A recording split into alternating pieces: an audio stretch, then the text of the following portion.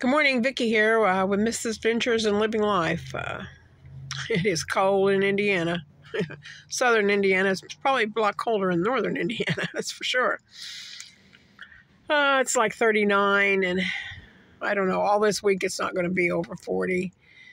And it's going to be 35 tonight, but a couple days this week it's going to be like 17, 18, 19 at night.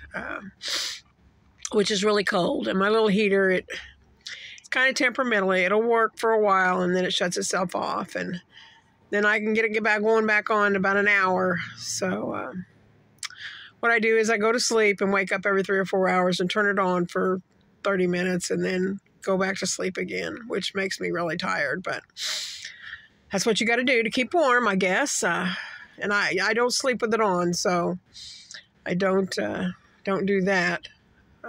I've got a window open and I have an exhaust fan, but still, I don't want to sleep with it on. I have cats, and the cats get up against it. And Bruiser, he's a black and white cat, but he has brown spots on him because I don't know why he can't feel the heat, but he gets up against it or gets as close as he can. And he's not that cold because I feel of him. You know, his ears aren't cold, and I figure if their ears are cold, then they're cold. And their hair, of course, but or fur. But anyway, we're making it. I don't know how I'll make it till February, but I guess I will. It's been a hard winter, been a hard summer. I just moved the trailer. I usually park further over to the in the parking lot, but the wind is just blowing so bad. I thought if I went into town, it would be blowing less because Walmart is up on a hill. And the wind blows up here, but in town it's blowing too, just as bad. I couldn't find any place that I could have parked where the wind wasn't blowing. I parked at the library. Usually that's kind of a block because I went in the library, but it was blowing just as hard, and it was blowing the opposite direction. I mean, you look at the flags, and one place is blowing one direction, the other place is blowing another direction, so you can't figure out which direction it's blowing from to get away from it, even if you did have a place to get away from it. But anyway, it's cold, it's windy, it's winter. What are you going to do? So anyway, let me see. Oh, my cabinet fell over yesterday. I'll show you it real quick.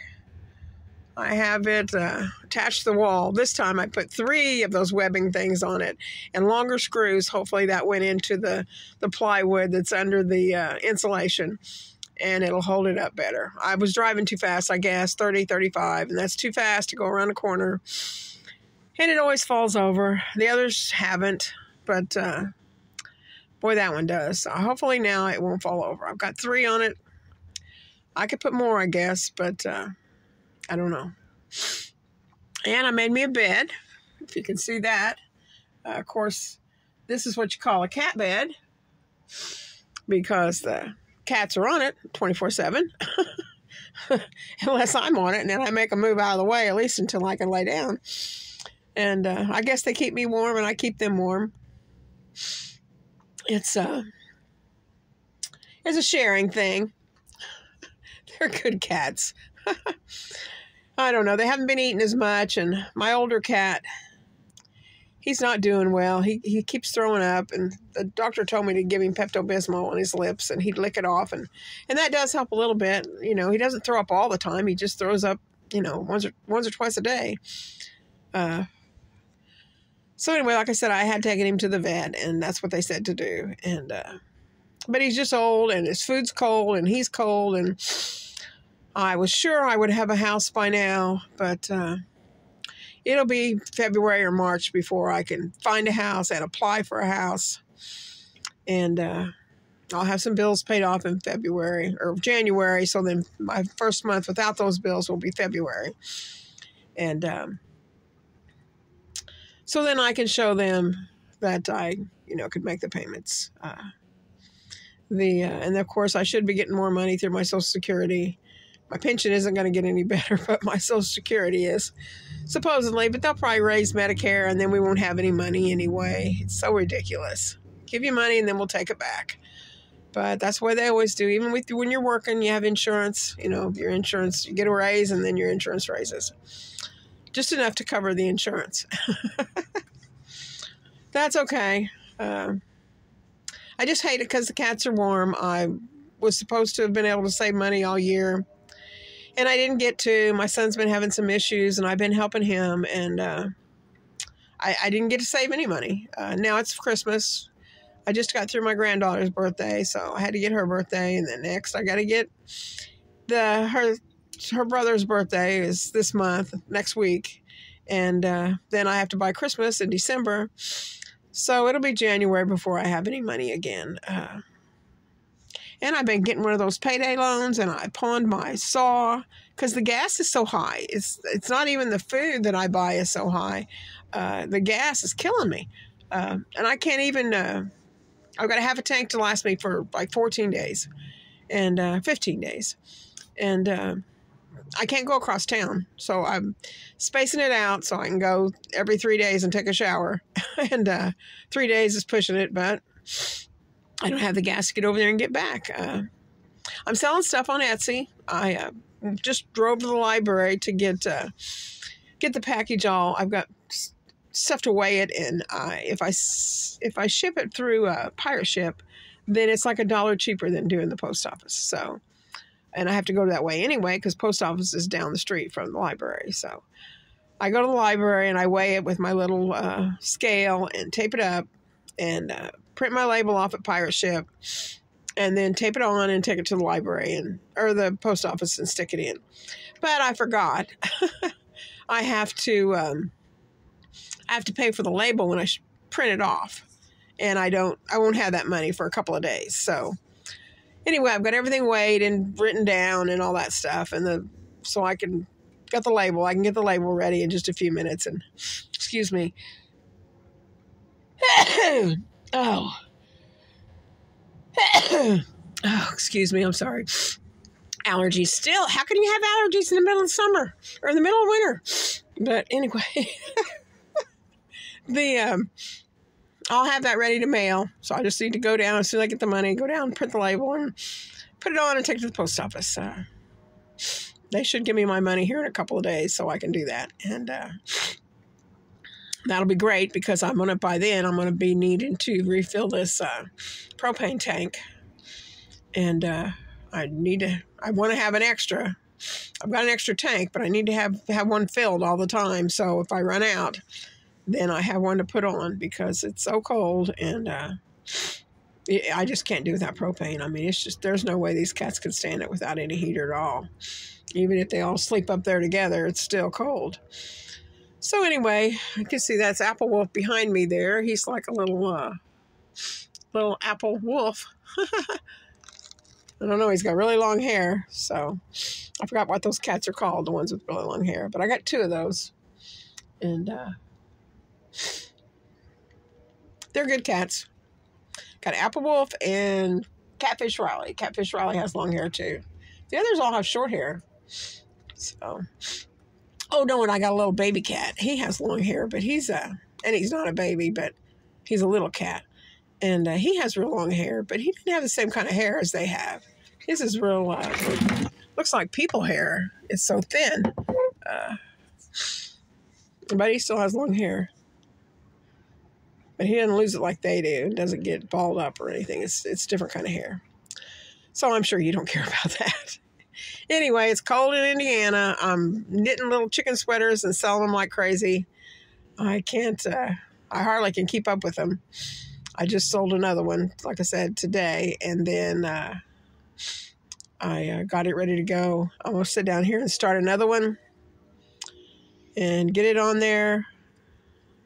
I've only got like 3 or 4 listed. And like I say, they've been selling like hotcakes. Everybody's anticipating their cat trying to get my sandwich. The cold coming are already there. The places I've been mailing them to is California and Oregon, and this last one goes to Nebraska. So they're all counting on their chickens to get cold. So Well, you know, when they peck on each other, they pull their feathers out, and then they're bare. So it's not so much that they put them on people as put them on to keep them warm. It's to keep them warm, but after they've lost their feathers, after somebody's been mean to them. Darn chickens. Anyway. Anyway, I've been doing that. That's extra, you know, it has time. I have time to do it. And I figured out a way to mail it even cheaper. Like I say, I get $1 off if I mail it through Pirate Ship. Pirate Ship's a good deal if you check it out. If you mail things. And like this last one's like $1.50. So that's because it's Nebraska instead of California. But that saves me a little bit of money, because I don't charge that much for them now. A lot of people charging $17, $20, $25 for them. I've been trying to keep it as low as I can. I do make quality sweaters. They're nice sweaters, and I reinforce the neck, and I have 2 buttonholes on each side so they can tighten it if it needs to be tightened. And they're good buttons. I was using some vintage buttons, but now I'm down to some other buttons I'm using, and everybody seems to like them. I haven't had any complaints, and they all liked what they've received, so that's good. But I sell them for $15, $14.95, approximately $15. But if I have to pay $5.50 for shipping, then that only leaves $9.50. And Etsy, which is where I sell them through, I figured out it took like $1.70 plus 20 cents to list it. So that's like $2 they take. So I'm only getting like $7.50 out of it. And I've got to buy the yarn. So let's say the yarn's $2.50. Well, that leaves me with $5, which, you know, you're not going to get your time out of it anyway. But that is not very much for what I'm doing. But I don't want to raise the price to $20. I don't think I'll sell them. I can't possibly see those people buying those for $22, $23. I just can't imagine that. And like I say, I feel like if I put the shipping included in it, I sell more than if they have to pay for the shipping. Because then they see how much the shipping is, I think. I don't know if they look at the package and see how much it costs to ship it or not, but $5.50 is the lowest you can get at the post office to mail it. That's why I'm trying the Pirate Ship. I don't know why I didn't think of it a couple months ago whenever I was selling a bunch, because that would have saved me a lot of money. But the idea just came to me again that I was using that. Why didn't I start using it again? It's a deal. They still charge you there's like a holiday charge that USPS charges you, like 40 cents or something. But still, like I say, this last one is like $3.88. And so that's great. And I even upped it because I don't have the tape and the label on it yet. So I even upped the weight to compensate for that. Anyway, it's cold in Indiana. Thank you for listening. I keep trying to find more interesting videos, but I'm stuck in this trailer and there's just really nothing that interesting in here. I'm looking for land. I saw 10 acres yesterday on the computer, and I went back and I was going to check it out again, and it's not on there. I don't know where I lost it at or why it's not still on there. Every time I see something on there that I might be able to use, in 2 days, or 1 or 2 days, it's gone. It's not on there anymore. So I guess they're good deals for everybody, and they're buying it.